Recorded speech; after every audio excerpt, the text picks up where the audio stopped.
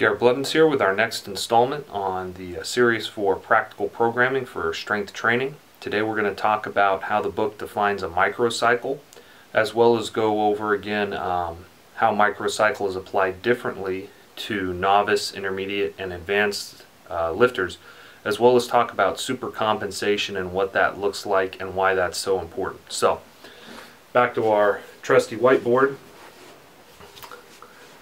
Let's see. Get this here. Alright, so as you can see, this chart talks about 4 weeks, and so the time here at the bottom is weeks, and then the little arrows that you see here are days where there's a workout. What's important to understand is a workout functions as an overload of your system. For it to be a successful workout, you want the workout to be difficult enough that it overloads the stimulus that your body can sustain and still remain in homeostasis. So you're trying to disrupt homeostasis so that your body will adapt to that new stimulus and have a supercompensation so that you can become stronger than you were before. Now for a novice, an overload event is constituted by a single workout. And so you see here, if this dashed line is your baseline performance, your homeostasis line, you see that there's a slight dip here at workout 1, but that the novice can recover and then come up above this line. You see it's red here, supercompensation in red, come up above the line, and they actually have a supercompensation and become stronger after a single workout.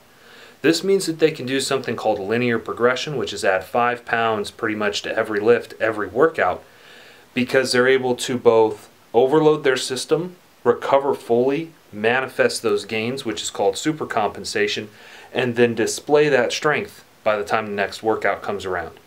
Now this will change slowly as the novice advances, whereas it may take only 24 to 48 hours when they just start training to go through that process. By the end it may take 72 hours. Now compare that with the intermediate lifter, who has a number of overload events that causes fatigue that must be adapted to by the body.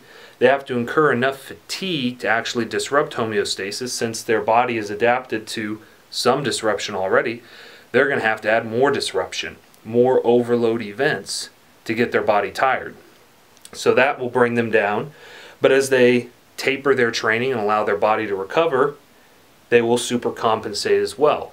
The mark of an intermediate is that this takes, about a week, 7 days time. And so compare that also with these are 2 examples. This would be a late intermediate to advanced because it's taking about 3 weeks worth of overload events in training before there can be enough stimulus to cause both disruption of homeostasis and adaptation that allows for supercompensation.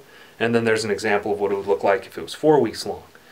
Now what I want you to notice here is that there's not so much fatigue in the training. It's not just hard training, an overload event that's just massive and like completely disruptive to a person's system over and over and over again, because you have to be able to recover and come back from those overload events. That is what allows your body the time to recover so that you can manifest the gains and display it during a test. That's the difficulty. Notice also that the supercompensation is always about the same. These are going to be 5-pound increases on each lift.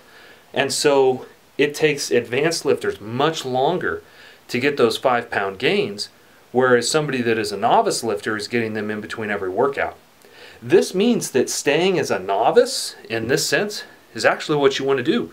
You want to stay a novice and be able to get stronger quickly for as long as possible. So this is what training should look like. You should incur a fatigue debt through overload events, which in this case for powerlifting is your workouts with the barbell. And then you should allow ample time for recovering by tapering training volume primarily, but also a number of other factors such as sleep, adequate nutrition, and recovery through maybe foam rolling or something like that, so that you can have this supercompensation. Here you are developing your strength, and then you are manifesting that strength and then displaying it when you lift more than you've ever lifted before. Hope that helps you understand what supercompensation is.